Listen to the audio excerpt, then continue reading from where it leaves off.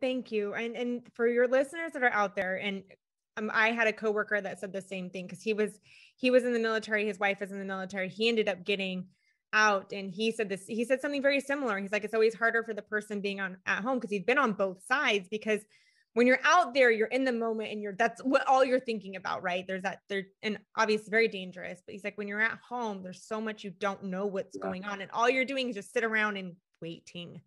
Um, but for the listeners out there, you hear a lot.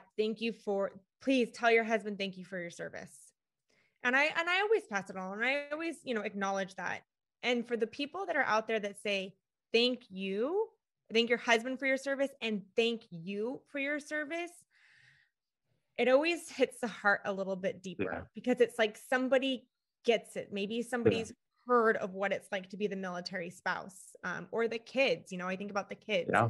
I said yes to my husband. My kids, they didn't choose this life. They didn't choose for their father to be gone for a year. So for the people who are out there that thank the family members, it really means a lot to us. It really does. We don't hear it very often. And so when we do, it really warms our heart.